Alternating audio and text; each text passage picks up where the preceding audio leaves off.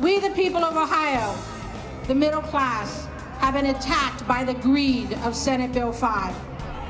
This is a bill that strips and punishes us for our service. This is a bill that takes away the dignity and pride of the public servant. And this is a bill that punishes the workforce that makes a capitalist-free enterprise economy possible for Ohio and for this great country. I'm concerned about what this bill does for me as an educator, for my family, and for the whole entire state. I love education. I'm here because that's a passion for me, and I hate to see what would happen to our public schools. Protect collective bargaining is the biggest deal for me.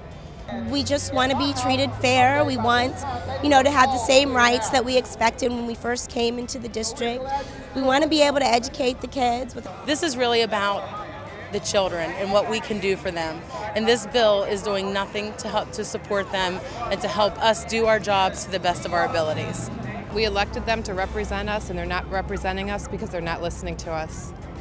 It just does a lot to destroy the middle class without doing anything to help anybody else. I am a Republican and I am against this bill. It is known that if education is strong, the people are strong and the economy will be strong.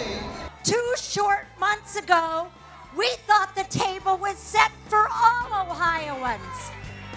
Guess what? The table is set for the wealthy.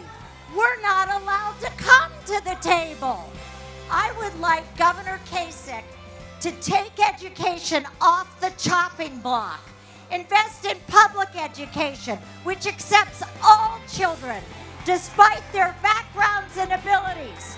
Stop pushing to privatize public education and turn our children into for-profit enterprises. Children are human beings. They are not parts on an assembly line.